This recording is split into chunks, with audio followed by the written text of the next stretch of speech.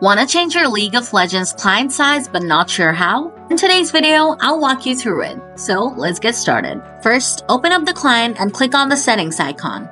Then click on the window size setting here. Now select the resolution you want from this drop-down. Once you're finished, just hit the done button. You can also make the client full screen if you want. To do that, first close the client. Then right-click on the taskbar and select Taskbar Settings. Then click on Taskbar Behaviors and tick the box that says Automatically Hide the Taskbar. Next, reopen League of Legends and click on the Settings icon again. Now click here. Finally, select the last options and click on Done. As you can see, the League of Legends client is now in full screen mode. So guys, that's how you change the client's window size in League of Legends. If the video did the trick for you, drop a like. Got any questions? Throw them in the comments below and I'll get back to you soon. Thanks for watching.